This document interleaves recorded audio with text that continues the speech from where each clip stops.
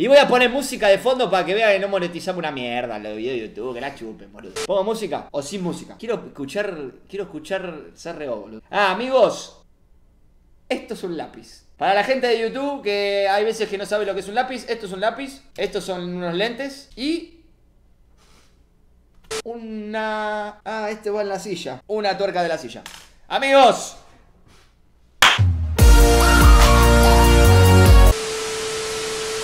no sé cómo arrancar los videos de YouTube. No soy youtuber, no me hinchen las pelotas. Voy a arrancar a contar la anécdota. La anécdota es cuando me quedé dormido en el telo. Terminó la anécdota. Amigos, sí, nos quedamos dormidos en el telo, boludo. Bueno, fue así. Arrancamos, estábamos con mi ex. Sí. Escuchen esto. Porque esto es un lápiz. No me puedo concentrar, boludo. Tengo un problema no me puedo concentrar. Soy una persona que no se puede concentrar nunca. Bueno, dale. No puedo arrancar, boludo. Déficit de atención. Vamos. Teníamos ganas de coger. Como cualquier pareja normal. Con mi ex. Vamos al cine. Vamos a comer. Vamos al cine. Charlamos. Salimos del cine. Vamos a una plaza. Cogemos la plaza. Después cogemos en el bondi. Bajamos del bondi. Cogemos la calle de donde bajamos del bondi.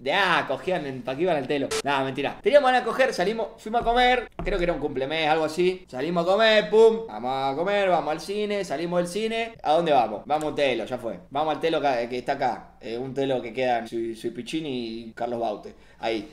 Al 300 o al 400, por ahí. Entramos por el estacionamiento, pedimos la habitación. Hola, ¿cómo andás? Putarraca, dame una habitación ya. Yo tenía el lápiz en la mano. Ya, dame una habitación. Ya. Re puta, mentira. Dame una habitación. Re puta. Sí, boludo. Cogí en el cine, pero eso es otra anécdota. Eso podemos contar después. Dame una habitación para 2 damas. La mina nos mira y nos dice: quiero ir. Recepción. La de la recepción era fea. Bueno, dame una mesa. No, dame una habitación. Dame una habitación para nosotros 2 y 5 chabones más. Los iban a coger a los 2. Dame una habitación. Subimos a la habitación, no sé qué, piso 4, ponele. Vamos, esperamos el ascensor. Viene el ascensor. Hola, ascensor. Estaban re drogados, saludaban al ascensor. Viene el ascensor. Abro la puerta. Hacía todos los ruidos. Subimos. Llegamos al piso 4. Bajamos. Y cogimos en el pasillo. Entramos a la pieza. ¿Qué hacemos? ¿Ponemos a charlar? Es clave charlar. No hay que entrar de una y coger. No está bueno. Está bueno ahí la habitación. Qué buen baño. Entrás al telo y decís, qué buen cenicero. Y que es una mierda. Capaz es una mierda, pero como vos vas a poner la tarasca, decís que todo está bueno. ¡Uy, qué buen espejo! Y capaz es un espejo todo lleno de huasca. Pero para vos es épico porque tenés que pagar y decir, ¡uy, qué buena sábana! Sábana de mierda, toda dura. Bueno, nos ponemos a charlar, nos cagamos de risa, porque nos llevábamos re piola. Nos cagamos de risa, charlamos. Y cogen. Habían charlado de una banda. No, igual siempre charlamos una banda. A mí me gusta charlar en el telo. Reputo. Bueno, lo que pasó fue normal. O sea, una pareja normal va al telo, charla, come y duerme. No cogían. Bueno, cogimos, normal. De ahí no hay nada gracioso como para contar. Lo que pasa es que... no sabía por dónde empezar.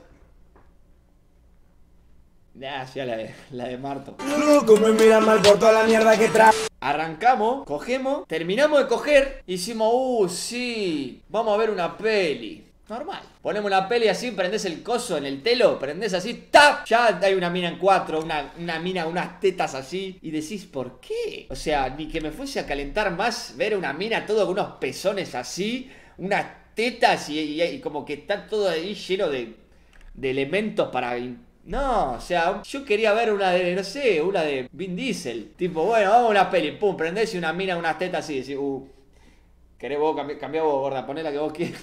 Es como que prendés la tele y ella y ve un pito así y Y vos como que tenés el pitito chiquito. Y como que decís, cambiá, ponete una de, no sé, ponete una de Winnie Pooh, alguna de esas. Ponete un Rápido y Furioso. Y vos decís, cambiá ya porque hay un chabón con una taraca así que va a decir, ¿por qué no estoy en el telo con ese? ¿Entendés? Ponemos una peli, el pernocte era desde las 2 de la mañana, ponele, que fuimos nosotros, salimos del cine, fuimos a las 2 y media, 3 de la mañana. El pernocte es hasta el otro día a las 12 del mediodía. Hasta las 12 del mediodía te dejan que te quedes. Y creo que después tenés 15 minutos de tolerancia. Ponele, te puedes quedar hasta las 12 y cuarto. Ya después de las 12 y cuarto, ya a las 12 y 16, ya te empiezan a cobrar por minuto o por hora, algo así. Te empiezan a cobrar, ya. La medida que va quedando, te empiezan a cobrar, me decían 400 pesos en ese año, 450. Después de las 12 eran 500, 550, 600. Ya a las 1 y media, 2 de la tarde, ya eran 700. Amigo, ponemos la peli, no sé qué peli era. Ponemos la peli, el aire, estábamos re ahí instalados. O sea, teníamos mochila. Estábamos reinstalados, teníamos todo ahí, así nomás. Ponemos la peli, nos quedamos dormidos. Nos levantamos a las 10, ponele, nos levantamos a las 10 de la mañana. Uy, sí, vamos a pedir el desayuno, que pedí el desayuno. Ahí ya te empezás a hacer Justin Bieber, te comés la que viene el desayuno a la habitación y es una bandeja con 2 cafés,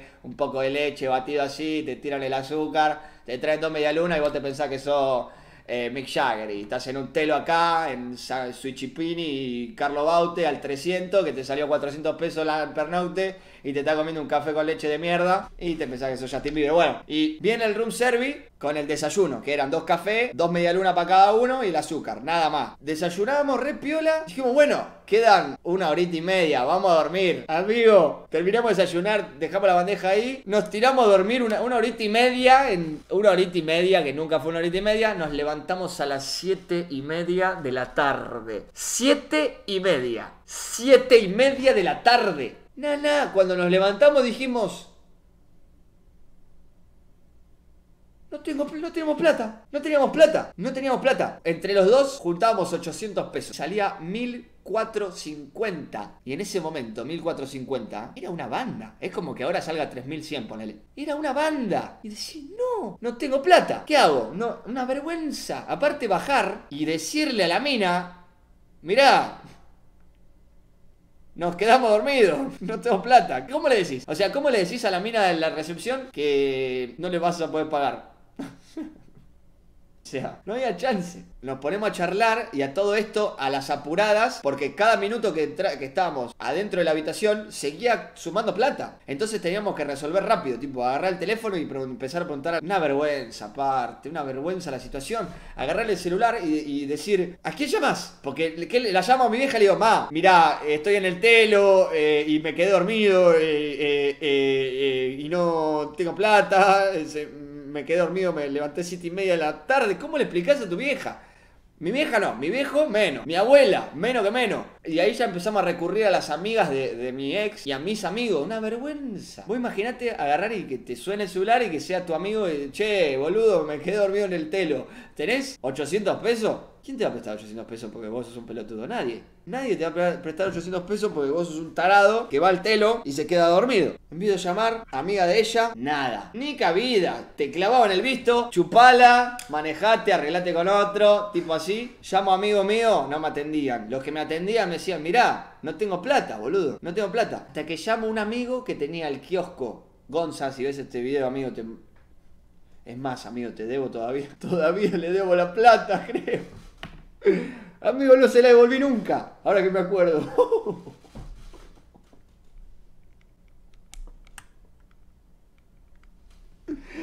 Pará, Gonza, amigo. Escuchame. Uy, la puta madre. Cleos, borrá esta parte. Puta madre. Cleos, borrá esta parte. Puta madre. Cleos, borrá esta parte. ¡Bórrala! La va a poner blanco y negro, seguro. Gonza, amigo, tengo tu plata acá, la tengo todavía. Re mentiroso. Bueno, le debo la plata a Gonza todavía, que se la voy a devolver. Lo que pasa es que yo soy el chabón más colgado del mundo. Y el chabón más pobre del mundo también. Amigos, me fui, escuchá, bajo, le explico la situación a la amiga. Mi amigo me da el ok, me dice, che, venite, yo te presto la plata. Ahora no me hace falta, cuando puedas me la devolvés. Y digo, bueno, todavía no puedo. Estamos a 4 de abril de 19, pero no puedo, no puedo todavía, Rey. Mentira, te la voy a devolver, amigo. Ahora que me acordé, te voy a hablarte hoy y te voy a devolver la plata. Mira, es más, para que veas, te voy a hablar ahora. Uy, perdí el celu. ¡Ah! El kiosco de mi amigo donde trabajaba quedaba a 22, 23 cuadras más o menos del TELO. 20 cuadras, ponele. Le explico la situación a la mina, le digo, mirá, no le dije que iba a ir a 20 cuadras, le digo, voy al cajero, le digo. Te digo, mirá, nos quedamos más tiempo, yo pensé que tenía más plata en la billetera, le digo, mentira, todo un chamullo, verso. Le digo, mirá, nos quedamos más tiempo, yo pensé que tenía más plata en la billetera, pero no tengo, me bancás que voy al cajero, le digo, bancame 2 segundos, voy al cajero, voy a buscar plata y te traigo. Sinceramente, posta, yo pensé que tenía más plata. Mentira, todo chamullo. Y la mina me dice, bueno, pero me tenés que dejar algo físico, me dice. Le digo, ¿qué te dejo mi DNI? No, tu DNI no, me dice. Le tuve que dejar el celular a la mina para que vea que yo iba a volver, como un vale o algo así. Voy, yo todas las apuradas, tipo salgo del telo, empiezo a correr, toda una secuencia re rara. Salir de un telo solo y corriendo es una re secuencia. Voy a esperar el bondi no venía. Yo decía, la puta madre, la mina me va a robar el celular, no sé qué va a hacer. A todo esto mi ex en la habitación arriba. Una vergüenza mi ex en la habitación. Me tomo el bondi acá en la avenida, me bajo lo de mi amigo, le explico la situación, todo a mí en medio de las apuradas, agarro la plata, me vuelvo. De lejos cuando me subo el bondi le grito, dormiste pelotudo, me voy de joda. Se iba de joda con la plata del amigo, no. Me tomo el bondi, llego al telo, subo a la habitación, mi novia con 2 tipos. La peor, le pasaban todas, no. Subo, digo, gorda, ya está, bajemos, pum, bajamos y pudimos pagar. Una vergüenza, literal. No tuve situación más vergonzosa que llamar a un amigo y pedirle 800 pesos, o no me acuerdo, 600 pesos, porque me había quedado dormido en el telo, boludo. Amigos, este fue el video de... subtitulalo. Este fue el video de San Guaindopi, San Palanga. Tengo la palanca en la remera, me saco la remera, me pongo el buzo, me saco la habitación. ¡Pah! Y acá están mis redes, amigos. Si te gustó el video, haz clic en el botón me gusta de acá abajo.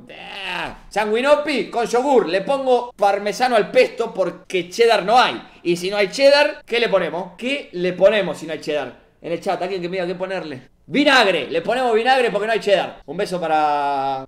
mira, voy a saludar a gente en cada video. 3. Un beso para Lucandito, un beso para Nadia y un beso para Nilo24, que es... Mitad para el lago, mitad para el lago. ¿Qué? Mitad para el lago. Mitad para el lago. Tengo un disparo, en la varita la saco porque soy mago.